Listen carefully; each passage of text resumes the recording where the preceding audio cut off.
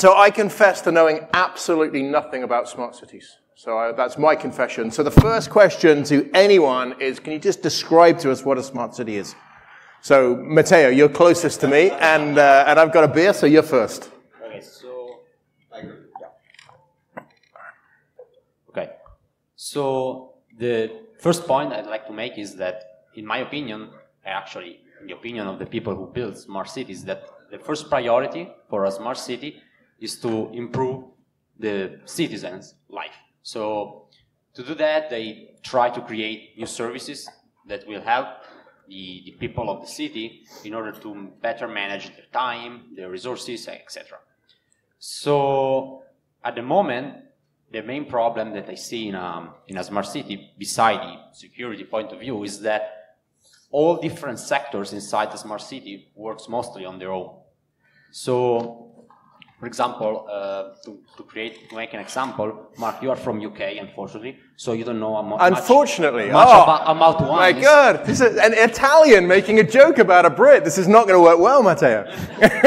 So, but even if you are from UK, I read in your biography that you spent some time in France. Yep. So you may have learned something about wines. Mm-hmm. I learned a lot about wines when I lived in France. Perfect. Let me tell you. So, like in winemaking, when you have to make a wine, there are different actors in the process, like in a smart city, but all these actors, usually when you're speaking from a single vineyard or a single canteen, they all try to create the same product. So they all agree on some specific things on their product, and they are all trying to follow this guideline.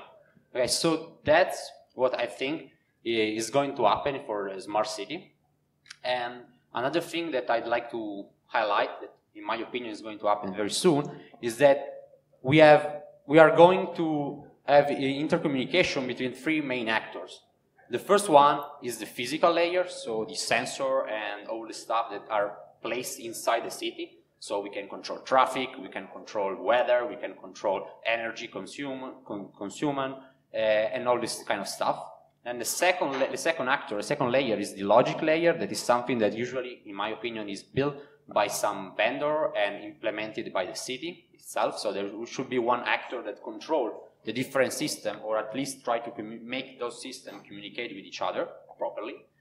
And then we have the third actor that in my previous research I never considered, but now I'm seeing that is more important, and is what I call the cloud layer, or the service layer. That is the integration of known service that the users already are using, like, for example, Google services or Apple services.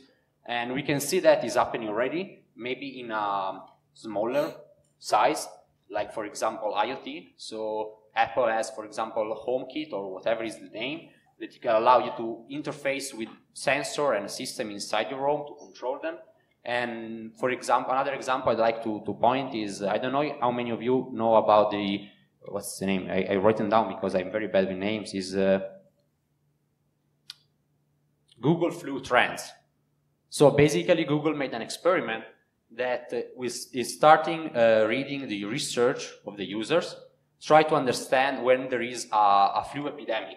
When the flu epidemic starts, like every year there is a flu epidemic, and they did this experiment in the UK, and they were able to understand that there is a flu epidemic 5 days before the national sanitary system in the UK. So I'm thinking that government and cities will try to use the power and the knowledge of third-party services or third-party corporation in order to implement this third communication layer within the sensor and their actual actuators and stuff inside the city. Okay, so let me halt, because again, I know nothing about smart cities, so I'm trying to understand. That might be useful. So if I understand what you're saying, it's a combination of sensors that can tell about where people go within the cities. Yeah, it's where people go, where people want to go. Okay, connected services and connected data between all those things. Yeah. And that is both public data and private data. So is it a partnership between both public companies and private, or the public sector and the private sector? Yeah, that's what, in my opinion, is going to be when we reach a mature status for smart cities. Okay, and then what? Before we go to Eddie, because I want to ask the question of, like, what's the, what do you think is the biggest problem in that? What's the model smart city in the world right now? Like, if someone says, like, that is the best, that's the most advanced smart city at the moment. Yeah. At the moment, because I can tell you it's not San Francisco where I live.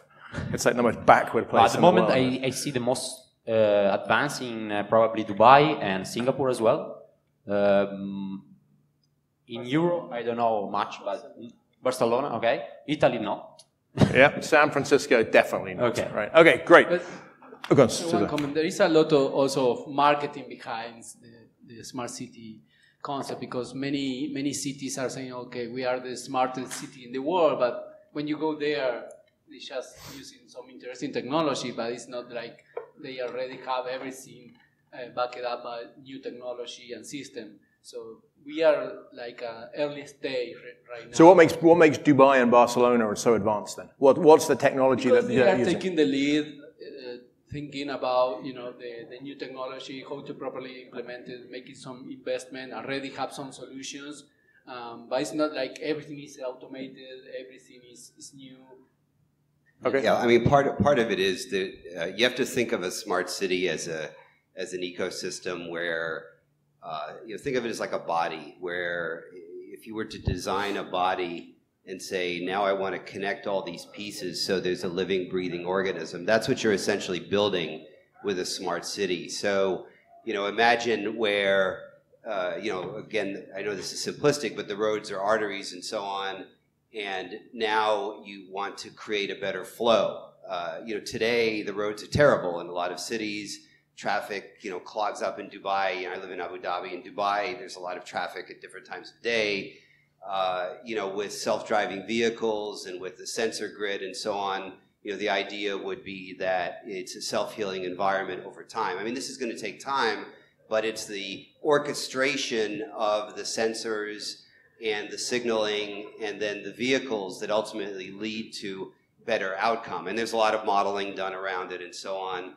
And then it's obviously orchestration of greater systems that, then interrelate to one another. So, where the power system and the, law enforcement system, for example, and healthcare systems and so on all have interrelationships. And as you can imagine, as you start creating more and more of those ecosystem-based relationships, the idea of a total system failure can be really problematic. As any of you have seen Die Hard 4 or any of these kinds of movies, these kinds of problems exist, particularly where the underpinnings are hardware and software, IoT-based environments that have 1990 vulnerabilities and so on. So I was going to say, so I'm assuming this is like the city of the future, I'm imagining in my head, right? The Jetsons, like riding on the thing. I imagine this is built on the latest and greatest, right?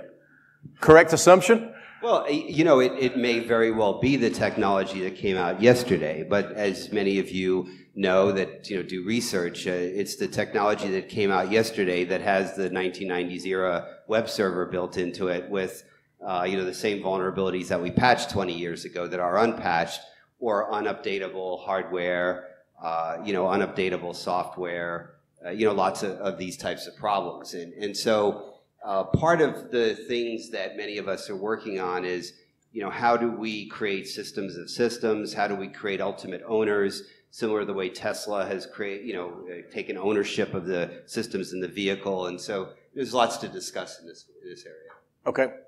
So if you had to, so you're sitting with a newbie like me, what is the single most important thing about security in a smart city today? Well, I think one of the main problems is that the attack surface is growing every day. And why is that? Because governments are purchasing new technology and deploying it without any security testing. They are blindly trusting the vendors. So if a vendor says we implement encryption, we have authentication, blah, blah, blah, government basically blindly trust them, acquire technology, deploy it, start to using it. There is no security testing on any stage.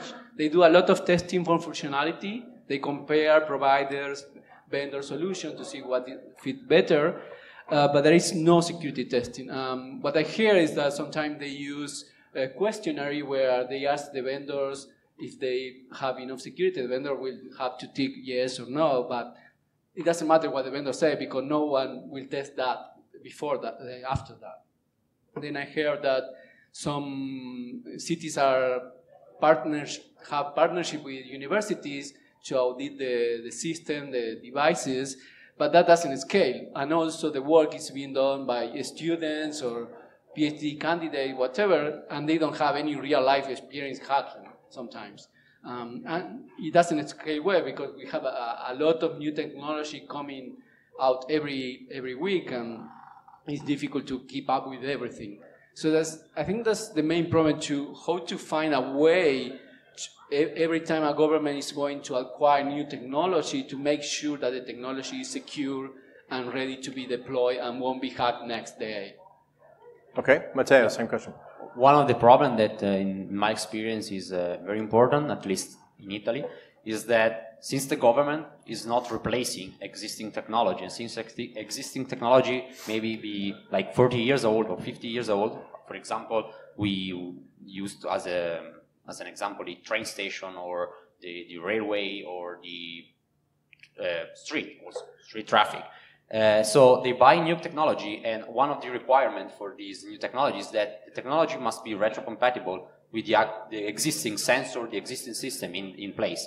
So that means that you have to be in some way vulnerable to problems that we may have solved, like Eddie said, like 20 years ago, 30 years ago, because they have to take in account sensor that is still vulnerable to the same problems. But until now, those sensors, those actuators, those systems were offline, were not connected to the cloud system of the city, were not interconnecting to other ecosystem of the city. For example, the traffic sensor was on its own. Now the traffic sensors are connected to the police station, or the traffic sensors are connecting to the medical station, so the ambulance can find a better way to go to the hospital. So since now all the sensors must be connecting one another, they also have problems that are available to exploit from other systems. So maybe an attacker can hack the medical system and therefore access to the traffic system, and therefore access to the police system, and so on and so on and so on.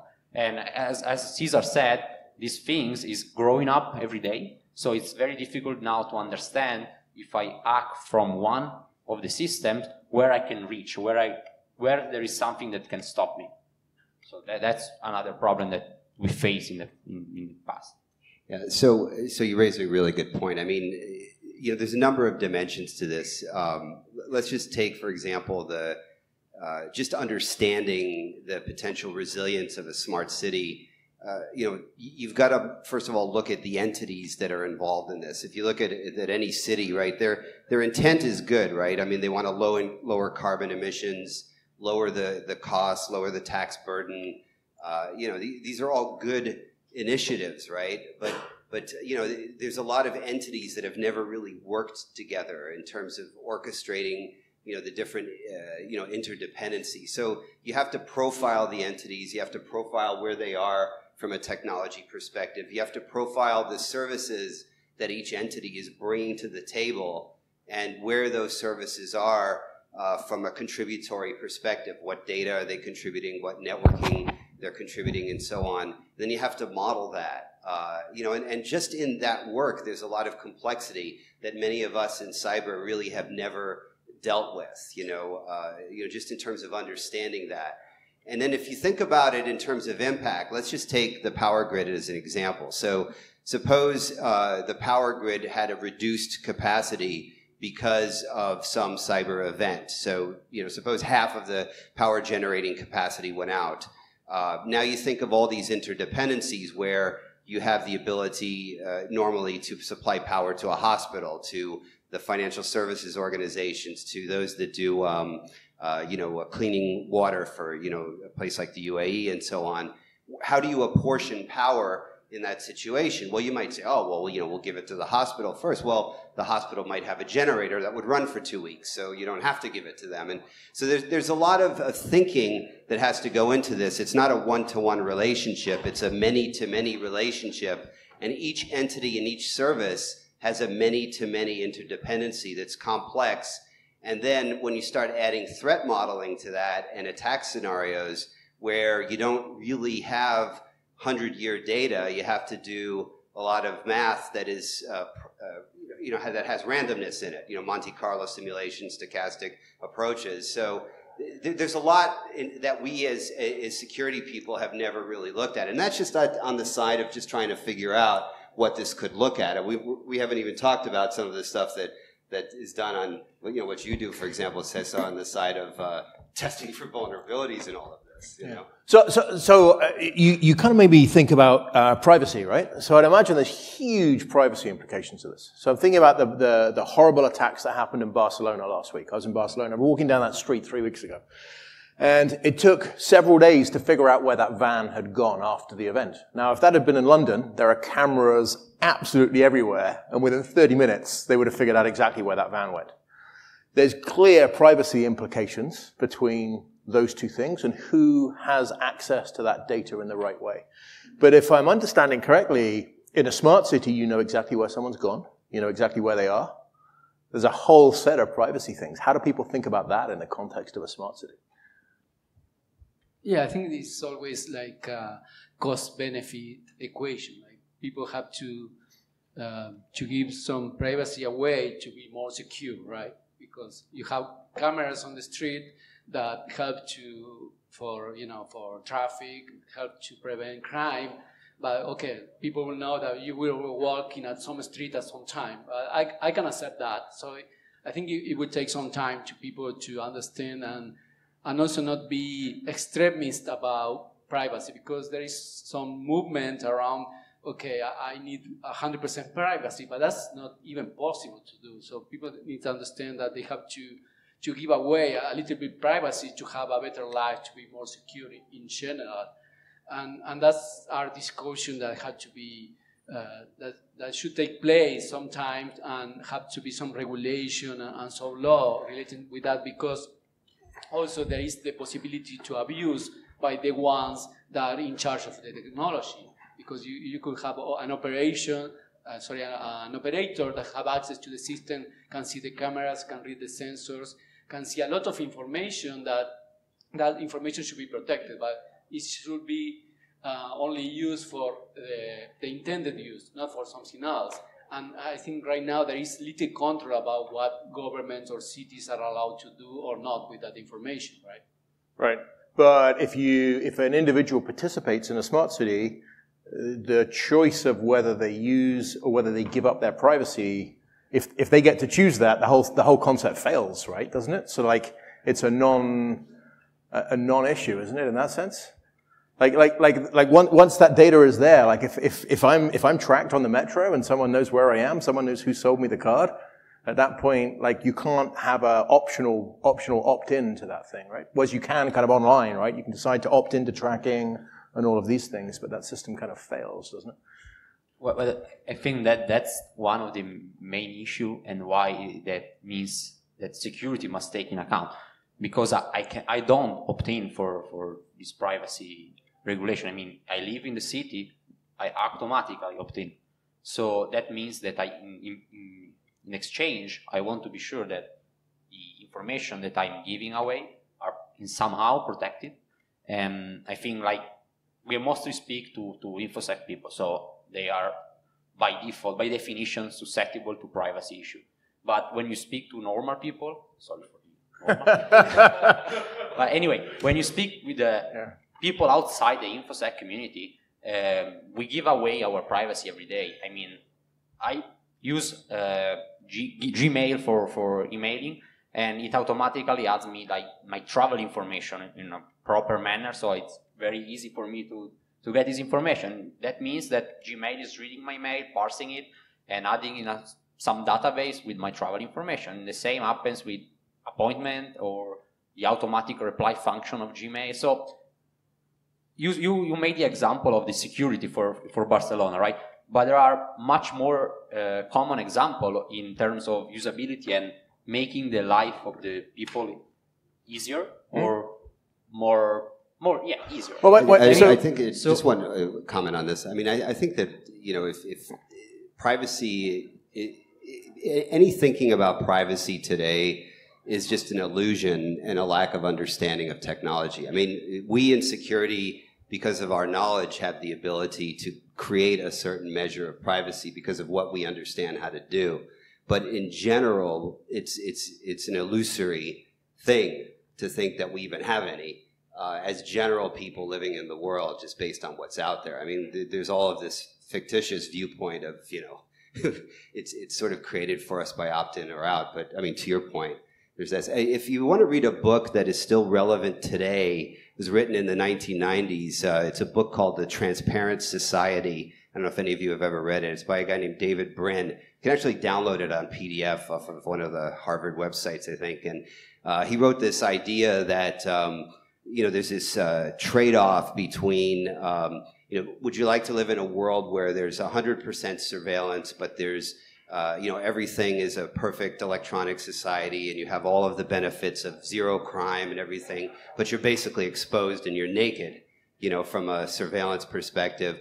Or would you like a complete opt-in type of world where you choose every point at which your privacy is given away, but then you don't have all of the benefits of modern technology? And of course, there is no binary decision in this, as you all know, but it's an interesting read, and it was written in the 90s, and it's as applicable today as it was in the 90s. I mean, my observation is I think the people that are growing up today have no expectation of privacy, and it's fundamentally different. So I used to work at Microsoft, and we used to have a set of MIT grads that would come in every year, and I was what's called a product unit manager. So I kind of ran a business function, and these folks would come in, and these MIT grads, and you get to ask them questions. And a lot of the older people would ask them questions around like, what can we do? And the kind of stunning response from all of these people was, you should use all of our code to do as much and make my life as best as possible. And all of these people were like shuffling, like feeling really uncomfortable. We can't do that. We can't do that. And they were telling you, I want to use your information. And I think there's this fundamental like difference between the notion of like growing up and having an expectation of privacy and accepting all of these services that aren't. But it feels like if you want to participate in this smart city stuff, you have to give that up, and it's not an option, an opt-in. So interesting. Or yeah, I should call out, there's a guy down here in the audience who works for me who has an interesting thing about privacy. He's going to get really embarrassed now, but it's quite funny. So he is the most privacy-aware person that I've ever met. Here he is. He's sticking his hand up. So when we first started working together, we went on a business trip, and he goes through the scanning, and he won't get scanned. I'm like, dude, like, come on, what the fuck is going on? And we start talking about this, and it turns out his house is completely wired, but every night he pulls the USB connectors out, he pulls everything out of the house.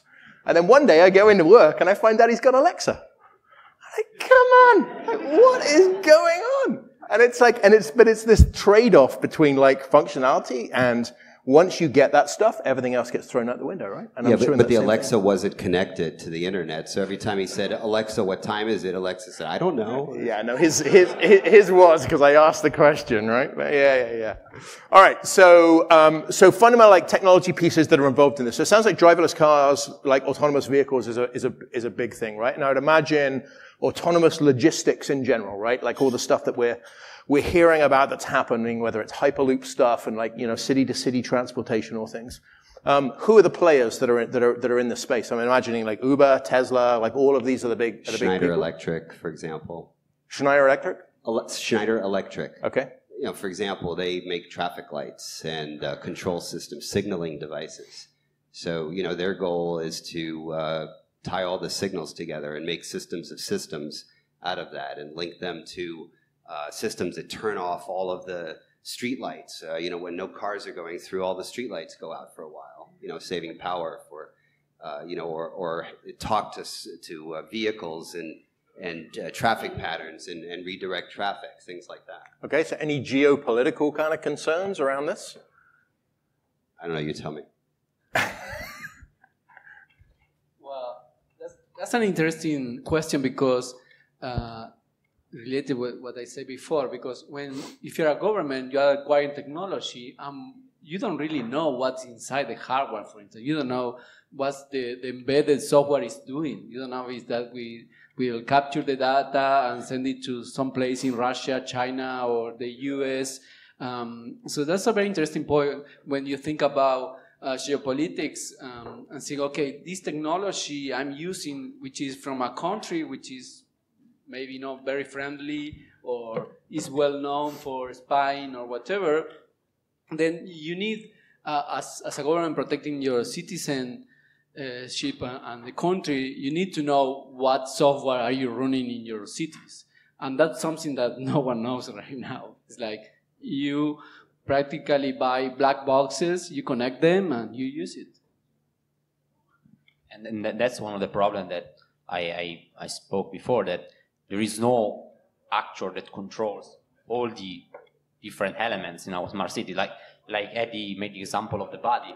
So at the moment, our smart city have no brain, and has a lot of little brains, one for each element, but there is no a central brain that can control everything and can put in. For putting in a computer engineering perspective, we should have like a proxy or something that know how this system works and how they communicate to each other, and can put them in communication. At the moment, we have like a dozen of vendors, a dozen of OEM that try to sell their product. Smart City buy the products, deploy them, and forgot about them. So, and then next year they buy the new product again, and that's over. So yeah, and I think to the point that Cesar was making, and Matteo as well, you know, the models that exist today for testing and validation in general, you know, for example, common criteria, other models like that, really are not helping us, because, you know, they're based on the idea that somehow, you know, for example, for smart cities, there's going to be a protection profile that is somehow applicable to, you know, the kind of vulnerabilities that we're going to find in some box that, you know, we've never seen before, that's out there, and that, you know, we're magically 2 years from now going to have a report that says this is okay. You know, so it really does require our community, you know, security researchers, you know, like those of us up here, like yourselves, to take these things, cut them down to bare metal, you know, pull the chips out of them, you know, look at the code, and really say, how do we find the vulnerabilities in these things that really haven't been seen? So, you know, intentional, unintentional, backdoors, bugs, bad implementation of crypto. I mean, you know, to your point earlier, you know, somebody does an RFP, they say, you know, do you have AES encryption in the box? Yes. You know, the real question is it done at all in any semblance of correct implementation? You know, do you have authentication? Yes. Well, you know, is it a 4-character password? Yes.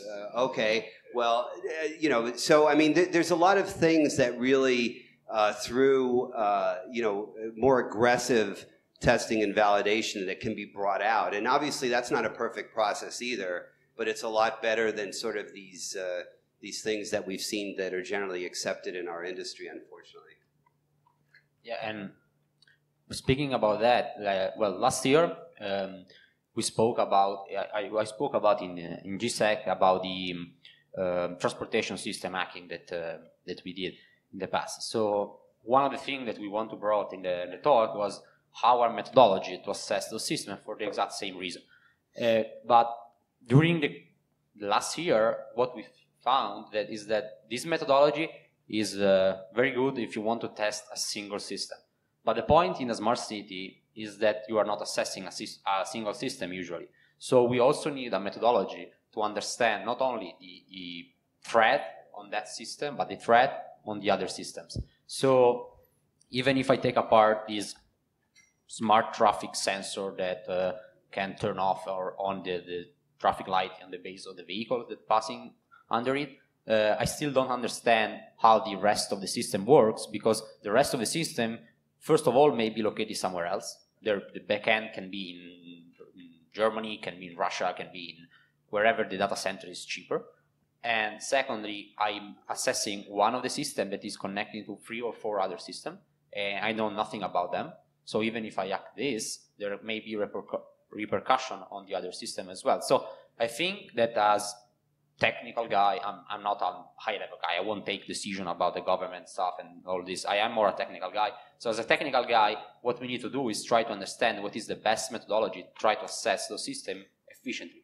Because we cannot spend like 1 month for each device and expect that the industry will follow our time. They will publish new devices, they will ship new sensors, they will ship new products without the security in the industry in mind. So we need a more efficient way to do that, and we need to have a proper communication with the decision maker.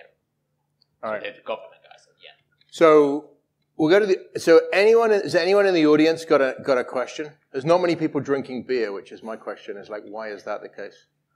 But anyway, has anyone got any questions? Because if not, I'm going to ask Eddie one. No one's got any questions at this point. Okay. So, Eddie, imagine you are now evil Eddie. All right? That's a hashtag right there, if someone wants to put that on Twitter. Eddie has just become evil Eddie. What is the worst thing that you would do to a city? So evil Eddie suddenly says, great, I'm gonna do something bad to Singapore. What does it look like? What would you do, and what would the outcome be?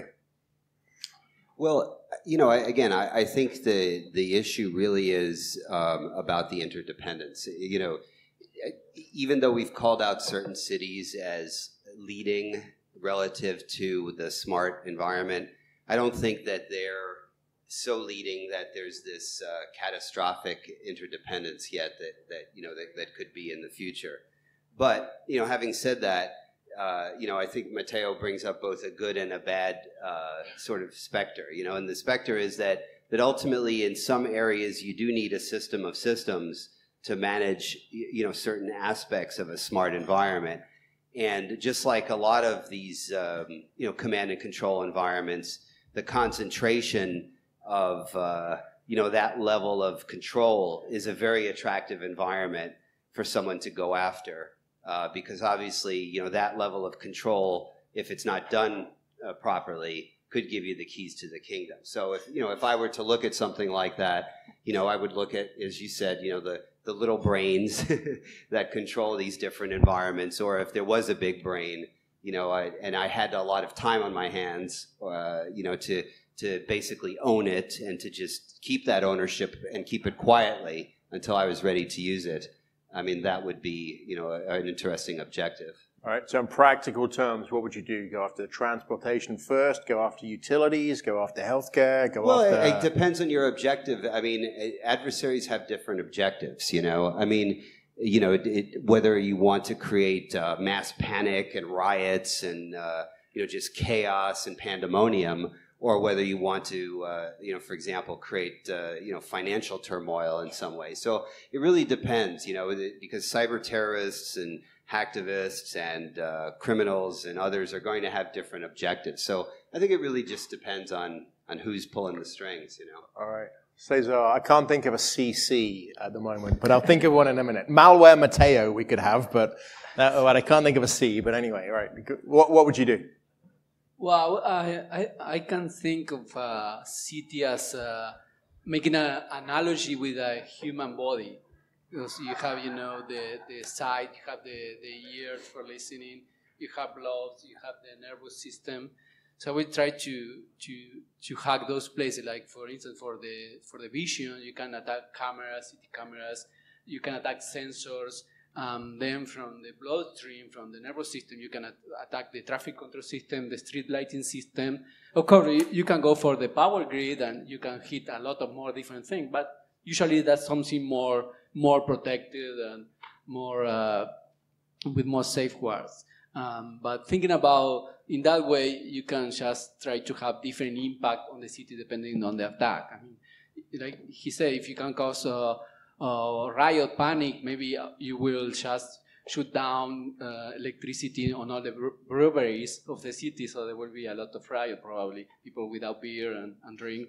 Well, in San Francisco, every couple of years, we get so much air conditioning gets turned on, the power grids go out sweeping anyway, and there's no riots. But yeah, I understand. The thing with smart city technology is that as an attacker, if you have a lot of different possibilities, and like he said, there is a lot of different interaction, a lot of dependencies on the system, so you can create a chain reaction by maybe hacking a small city. It ends up being a big impact because all the interrelation between the systems. So even for an attacker, it's interesting to see how the systems are interrelated and what will happen if you have one system, how that will influence another one.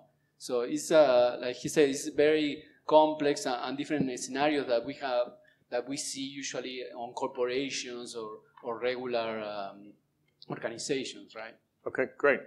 So Matteo, healthcare. So I'd imagine hospitals and pandemics. We've seen bird flu in the US sort of spread across the world, and we saw people track it. what is, if that happened, how would we, in a smart city world, what are the security implications of something like that? If a pandemic kicks in, how could either a smart city be great, or how could it be abused by someone who wants to see something like chemical warfare or pathogens spread in a particular way? Like, what would they do? Is there a particular, are we now storing more data? Like Microsoft have Health Vault, right? Which is basically sort of potentially storing all sorts of interesting information about people. In Beijing, we have the Beijing Genomics Institute, which has 90% of the world's DNA, right? These are very significant data stores of human healthcare stuff. But how's that related to smart cities? Yeah, at the moment, I don't know. Okay. But in the future, probably this data will be available to hospitals or, for example, to the services that I spoke before, like Google or whatever. So they imagine a Google that can tell you, okay, you are searching for these symptoms, you probably have this disease or something like that. This is something that we couldn't do in the past because we didn't have the computational power. But now we do. Now we're also starting to getting more and more data, as you made an example. And I think, like in other system, all of this stuff will be automated in the future. So I'm going back to the question of you before. So what system I would attack in the case of I want to be the evil actor on a smart city hack? So since I had time to think about the question, my answer is media, probably. Because, I don't know, some years ago, I think, I don't remember the exact year, someone hacked some online journal and spread a false notice about some political issue. In less than 15 minutes, the stock markets dropped by like 50%. Because all the systems that are actually taking care of this are algorithms. Algorithms read the journal information and acts accordingly. So that means that probably acting on the media or the data sources that spread most of the information. So also social networks and stuff like this. If I can spread the kind of information that I want on this media, I can probably trigger the most of the system in the smart city of the future. So most of the system will take care of this. Also, let's see the example of before let's take another example. Let's take Google. Google Maps use information from Android phones and people using Google Maps to track traffic, right? So if I can fake this kind of data sources, I can affect all people use Google Maps, like from normal people to drivers to Uber drivers, anyone.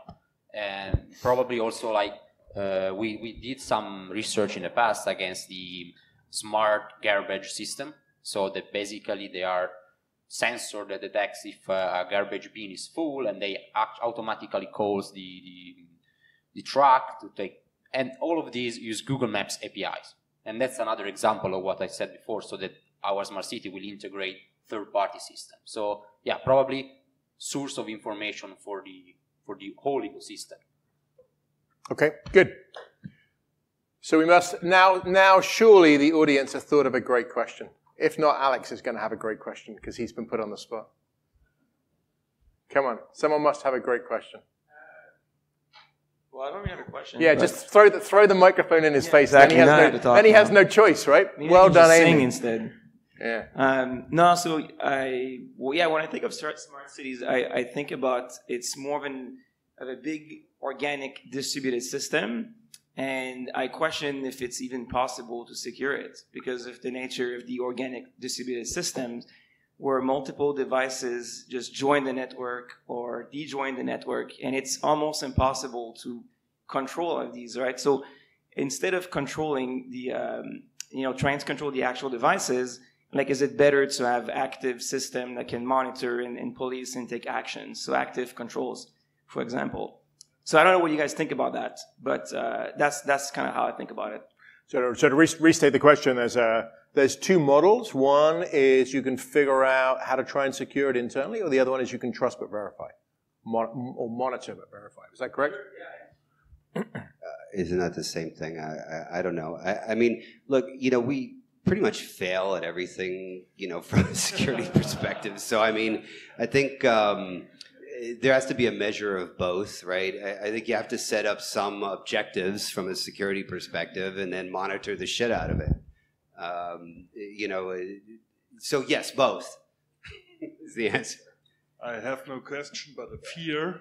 A German person, privacy. Yes. Come on, yes. Yeah. Yeah, let's look to Turkey and smart nation and... Turkey? Yeah, let's say Turkey and Right. Mr. Erdogan. This is going to get political very quickly. Yeah. So if you don't follow the world stage, Erdogan recently accused Angela Merkel of being evil. Yeah, that's true. But, However, all right, come on, let's get the question. however, my fear is that, when a nation goes rogue, then... Hey, I live in America. I have to deal Yeah. with Donald Trump. Your Yeah. your problems are nothing compared to mine. Trust me. And you are from UK, and you did I'm the from the Brexit. UK. I know, and I live where we have a clown for a president. What can I say? Anyway, Yeah, oh, I but- guess it's being but- live streamed. I'm sorry. The problem is when the clown goes on a witch hunt. Well, yes. Anyway, yes. Okay, so what's the question? Yeah.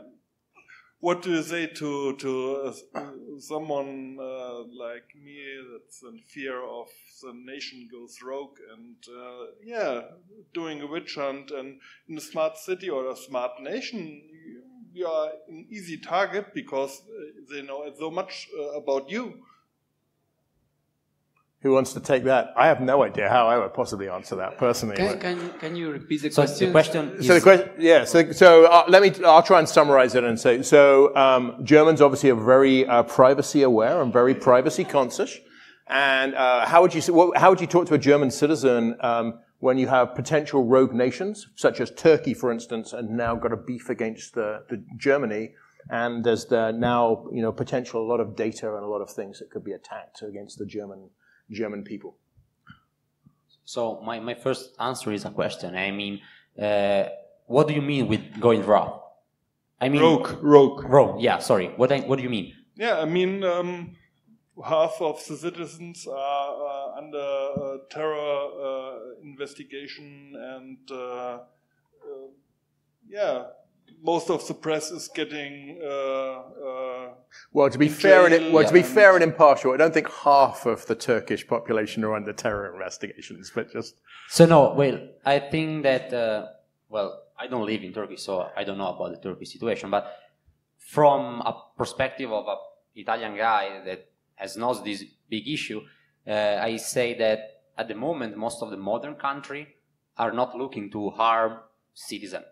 I mean, they probably want to control them, but the final aim of a liberal country is to provide welfare to the people. So actually, I don't know how to answer your question, because I don't see a scenario in the modern countries in which the government should use this information to go against the normal people, against the people that go to office every day, and beside controlling them, to provide them more welfare. I mean, So I think the scenario. it sounds like. So I think the scenario was it's not necessarily the German government are going to use that data against them, but it may be Pyongyang are going to suddenly decide that that there's a huge population of a huge bank of information. That's very naughty. So the question is not how did the government turn on its own citizens. Right, but once you have a data bank of information, can foreign governments then use that in a geopolitical situation? I think that's the I think we're a bit off track, but just to be clear, I mean, if any of you are on the internet and you see advertising, Google, Facebook, etc., have a lot more information than anyone else has. I mean, the governments wish they had the information that the walled gardens have. So that's why the government gonna use those providers for information. They wanted to, but I'm just saying. I mean, so that's really where the data is. I sure wish I, as a cyber intel analyst, sometimes had access to that information. Because boy, there's some great stuff there. Is strategically, is that why Google are playing in the autonomous vehicle space? Like they're investing. I don't know. I don't work at Google. But okay, so you're smirking into your beer, Adam. Like they must have some like like logistics is clearly very important, right? And logistics of vehicles is one thing, but logistics of things like shipping and all of these other things is also very important, right? So how do they play in that world? Like Google have a huge amount of data, other companies have a huge amount of data. Like what's their role in this smart city future? And I don't want to speak about Google because I don't work for Google, but no, I mean, you know, that you can speak about them if you want to talk about them one way or another. I mean, but you mentioned machine-to-machine communications, and that is a big part of smart city. I mean, certainly the idea that you know, we can track chain of custody of goods, and we can track it moving through the city, and have a better idea of what's moving through the city and when and so on, based on integration of different technologies. Some of them have been around for a long time. Some of them are emerging. It becomes particularly interesting when you start putting it on the blockchain, because as you know, as we see blockchain emerging as the fifth wave of technology, and we see the integration of logistics systems into the blockchain and integration of blockchain into this, I do see benefits relative to non-repudiation of supply chain events. Obviously, we have to solve the PKI issue that currently exists there, you know, in a post-quantum world. But having said that, you know, there are some interesting applications there. So explain that to me, because I'm the dumb guy. The blockchain, how does that affect logistics? What's you know, the idea of a non-repudiable ledger for supply chain management, and as you're moving goods through, you know, from port or from, you know, origin, manufacturer of origin to final destination, let's say in the city, the idea that you can have a non-repudiable chain of custody is very, very interesting. From the moment that something's created in a factory to the moment it's received by somebody, and you know, think of that on a much larger scale. You know, and that same registry could serve a lot of different purposes in a smart city environment. But you know, there's a lot of cryptographic principles and other problems that need to be resolved in blockchain before we can, you know, think of that, you know, that level of application deployment on top of the various systems that we have today. So. And again, we have privacy issue. All right, we have another question. Yep. Hi. So, where are you from? Where am I from? Yeah. From the U.S. Okay, good. I hope you didn't vote for Donald Trump, but apart from that, good. You did vote for Donald Trump because you didn't deny it, did you? Shame on you. Anyway, okay, carry on.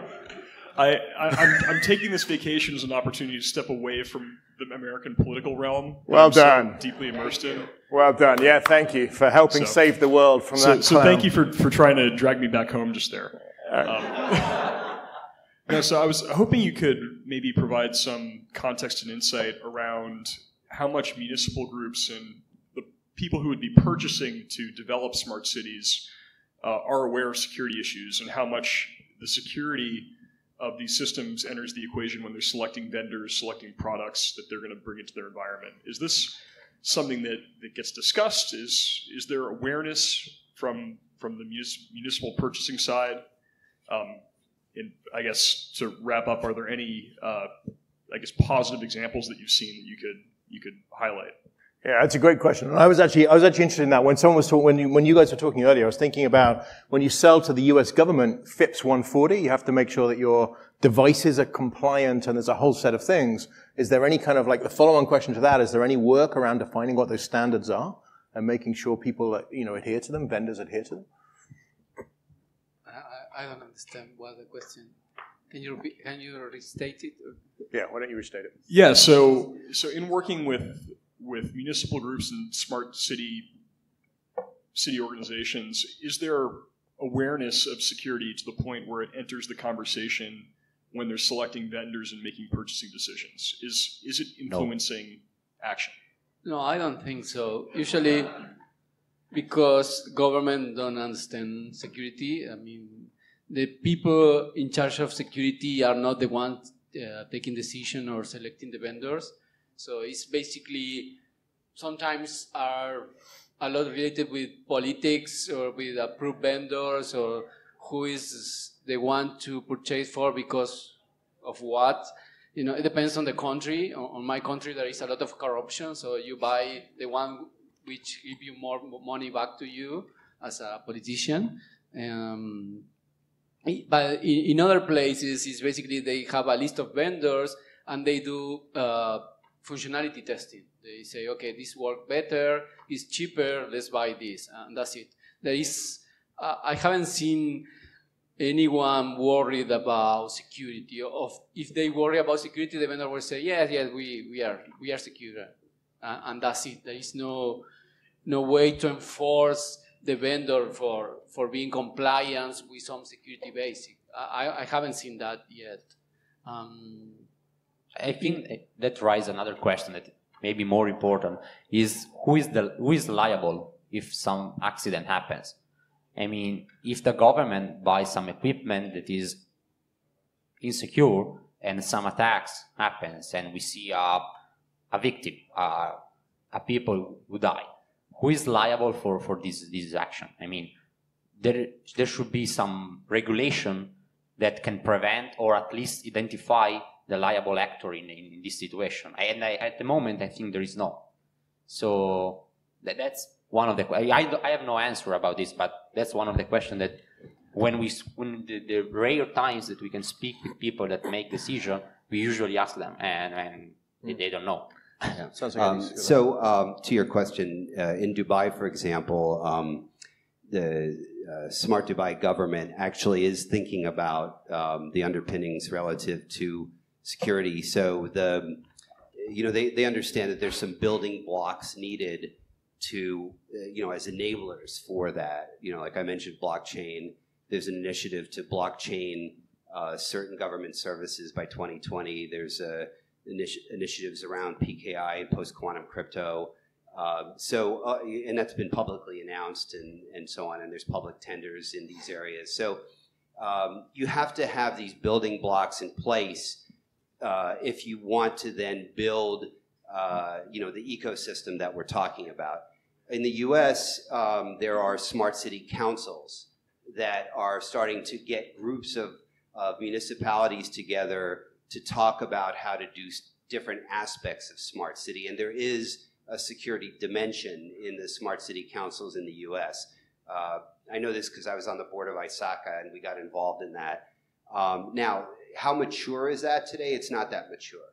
But at least they're talking to each other, and at least there's the notion that, okay, there's all these vendors that want to participate, and there's municipalities that are not very mature in terms of their procurement process, but they want to do it.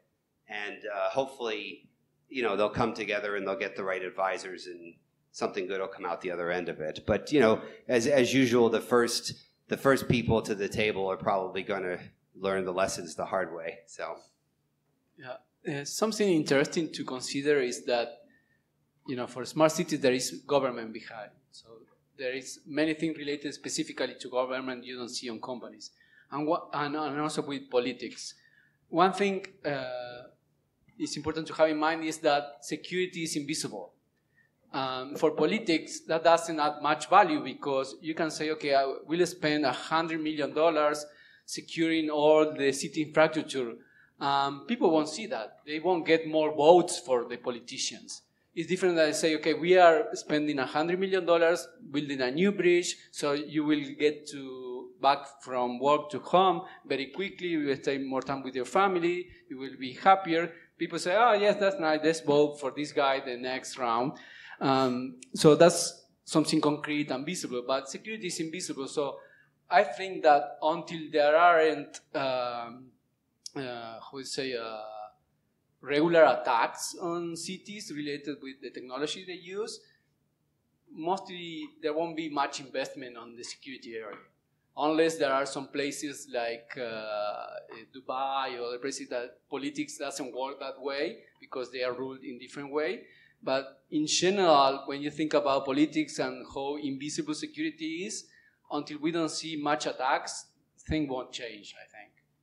Hillary Clinton and her email server may disagree with you about politics, but yeah. Observation that I guess, and maybe just trying to summarize, it feels like all these purchasing decisions around smart cities are made by regional government. And I think, my experience of that has been central government generally has a sophisticated approach to security and regional government a non-sophisticated approach. Is that Is that an oversimplification of things? Are we basically kind of the smart city is put into a regional context, and that's part of the problem, or not? No response from any.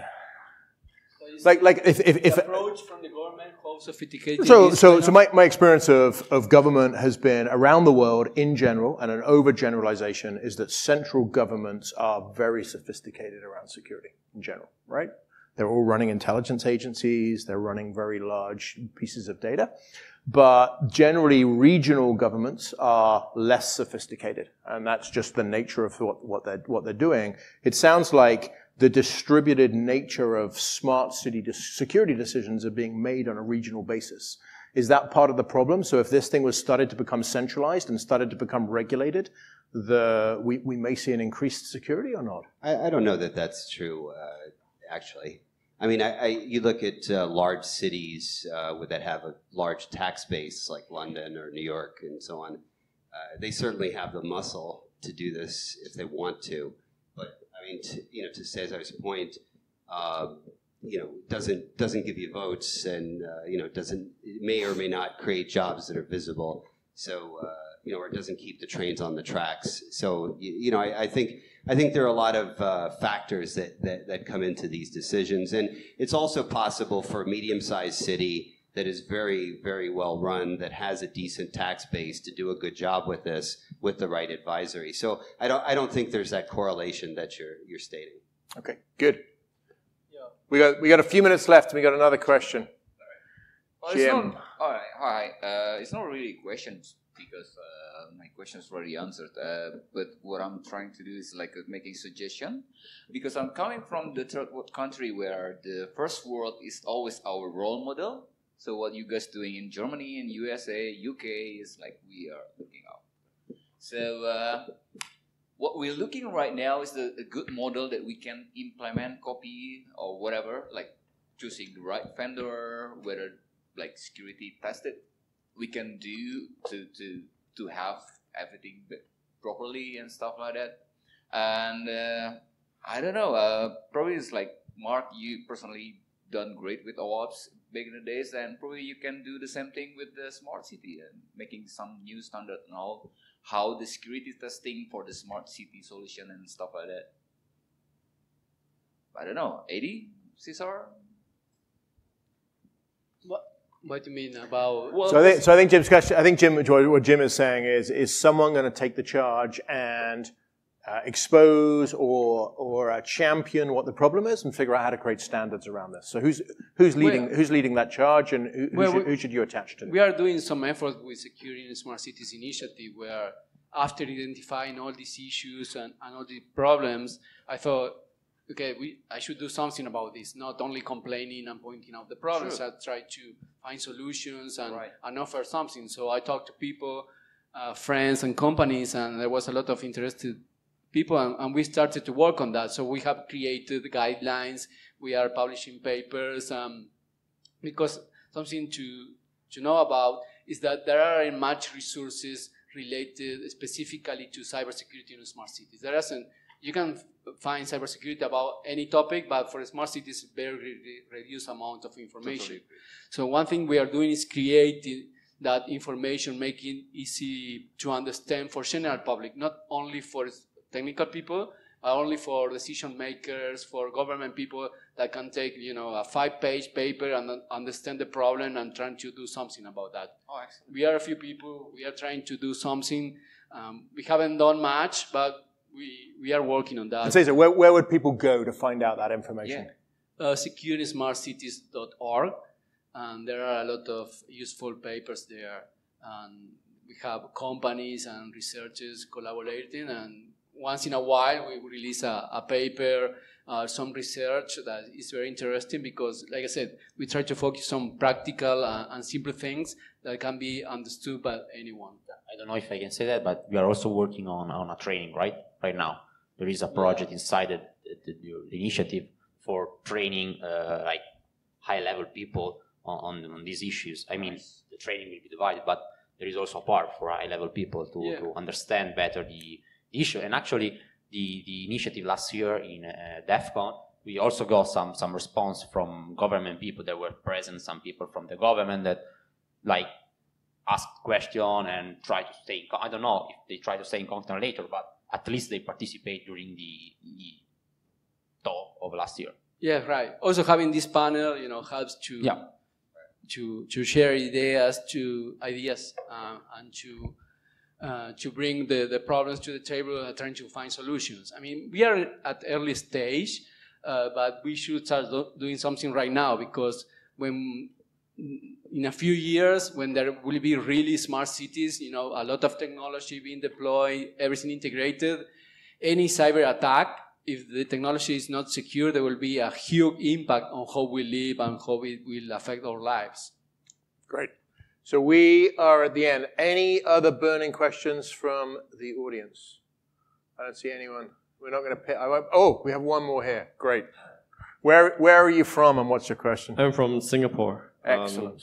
You didn't vote for Donald Trump. Great. I didn't. I was disappointed. Disappointed as you. Yes. Anyway, we're not going to turn this into a Trump festival. Yeah. Yep. So I'm just curious. Smart nation, smart city. It all talks about government. I see 4 guys up there, not from government. So maybe we are missing an important element in the discussion.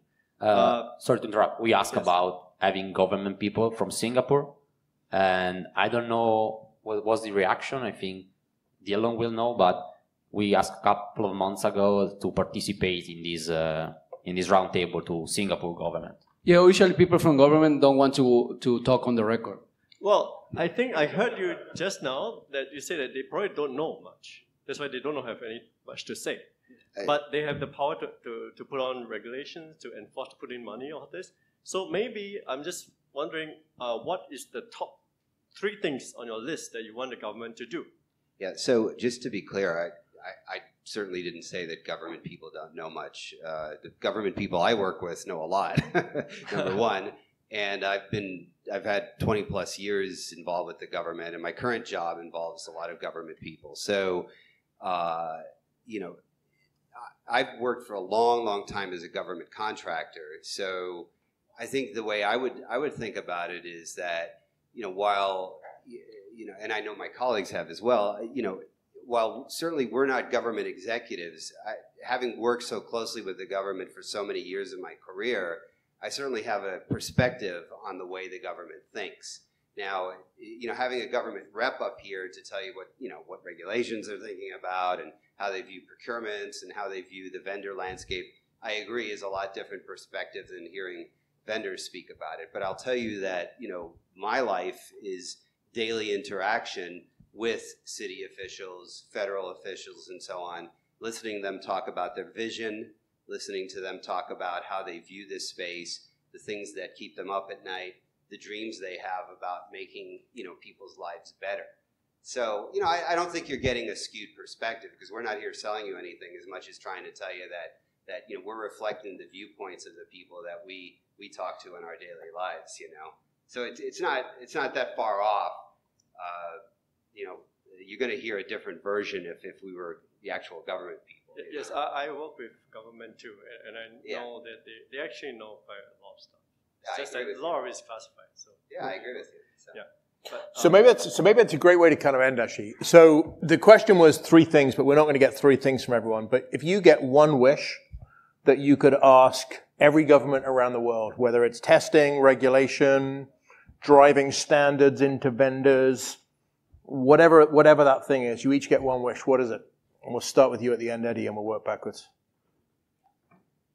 I think that my one wish would be, what I'm seeing a lot of in Dubai, I see that across a lot of municipalities, which would be to think about the plumbing first. A lot of times, and this is not a bad thing. It's just what's happened, and it's fine.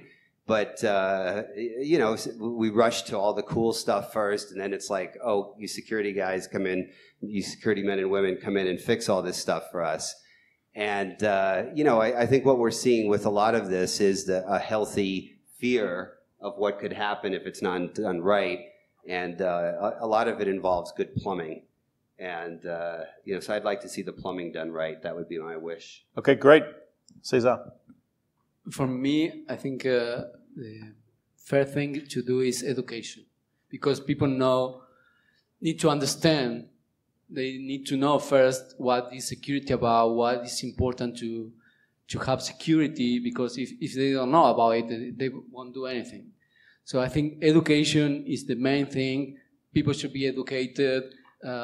Officials at the government at different level, from technical to high level people, they need to understand that now we depend a lot on technology and we need to protect it. Because if we don't protect it, then we won't be able to have a regular life like we have today. And this technology dependence keep growing every day. So every day security, protecting this technology becomes also more important. So they need to learn that, they need to understand that, and from there, I think they will understand that they have to do something about it. Okay, great. So plumbing, education and awareness. Yeah, I think we can summarize all of this with the interaction and involvement with the security community and security researcher. I think that's the ultimate answer, to let them understand the problem and try to anticipate bad things. Great. So fantastic. It sounds like your resource is a brilliant resource for people to start with. So can you just repeat that? Because I know this is being streamed. So what's the URL of that? securingsmartcities.org.